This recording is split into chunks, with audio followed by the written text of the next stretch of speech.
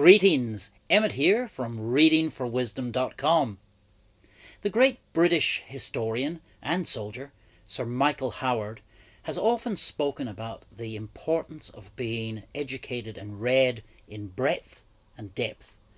So he has always recommended to read widely and to read deeply. And this particularly applies to the study of warfare. Very, very important to over a lifetime of interest in a subject like military history, to read broadly and then to read about certain campaigns and battles and aspects of war in depth. Now, one of the ways that we can read broadly on a subject is to use reference type works that aim to cover a broad range of ground, a broad range of history, but allow also the development of sort of general themes about the subject. And in the study of warfare, what has been very common in these type of works is the study of battles, great battles, decisive battles, battles that have had an impact on world history. One of the earliest examples of such a book is Creasy's notable work from 1851, 15 Decisive Battles of the World. It's a very well written text and hugely popular all the way through the 19th century and well into the 20th century. A lot of students learned a lot about these battles through this book. Another notable example and a favourite of mine, and something that tutored many historians of military history, was Major General JFC Boney Fuller's Decisive Battles of the Western World and Their Influence on History. So this was a 3-volume study by the great military thinker, an advocate, very early advocate and proponent of tank warfare during the First World War. And he's picked a whole range of battles here from the early Greek, ancient Greek period right up to the then modern day. And I personally have lots of volumes on battles in my collection. A nice work like this. This is not exactly a work of fantastic scholarship, but beautifully illustrated with lots of colour maps. And this is Great Battles, Decisive Conflicts That Have Shaped History, edited by Christer Jorgensen. Another really good read, the Mammoth Book of Battles, and this features writings from folk like Jon Keegan, John Pilmot, really good military historians, and this covers a whole range of battles in the modern era, 20th century mainly. Another recent example is Peter Snow, the BBC journalist, and his son Dan, the military historian, looking at 20th century battlefields. But our main book to focus on today is a work by a really, really top military historian, British historian Richard Overy. Now, Overy is famed for many things. He's a great military and general historian, as I've said. He's particularly focused a lot on total war, on the Second World War.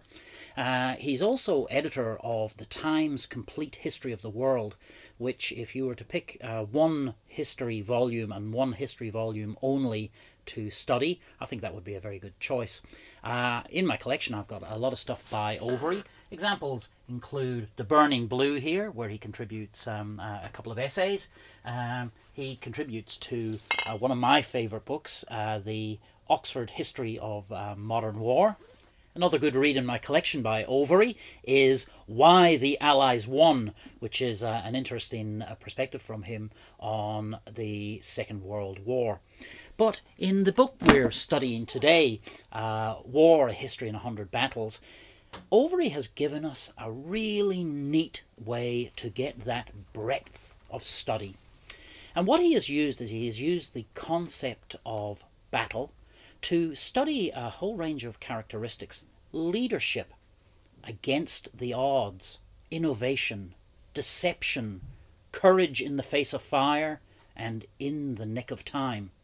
And under those headings, those 6 headings, he looks at those 100 battles. So he picks up particular battles that give us a way of looking at those concepts like leadership. And in each individual reading, Overy really gives us a very punchy, very concise way of studying these concepts and really learning more about the military arts, military history. So, what's the difference between battle and war? There is, of course, a distinction between wartime and battle. Wartime describes a state of conflict between two polities, whether tribes, city-states, nations or empires, which continues temporarily even when no fighting is going on, and which can be ended by negotiation or truce rather than battle. Many wars drag on for decades, punctuated by numerous battles, some more significant than others. The modern world wars did not last for decades, but their truly global scope in 3 dimensions produced hundreds of individual battles, from only a few of which it would be possible to predict the outcome of the entire conflict. Battles are certainly about achieving victory, however hollow it may prove, in defined space and defined time on land or sea. But they do not necessarily win wars. They have their own distinct historical character as particular events rather than as states of conflict. Simply put, battles involve large bodies of armed men whose principal purpose is to overwhelm the body of armed men opposed to them by killing them, capturing them, or forcing them to abandon the field. That's a pretty good definition. And Overy has a really nice format for the book. So for each of the battles, what he effectively does is, over 4 to 5 pages, explores the battle, but in particular focuses on the aspect that he wants to study and how the battle really illustrates that aspect. So here's an example of Overy musing on leadership, using the Battle of Warsaw as an example. There are few more obvious examples of the importance of leadership in the history of modern war than the story of how Marshal Joseph Pilsudski's rout of the Red Army before the gates of Warsaw in the summer of 1920. What made the battle all the more extraordinary was the curious blend of old and new. There were pitched engagements between cavalry units with lance and sabre.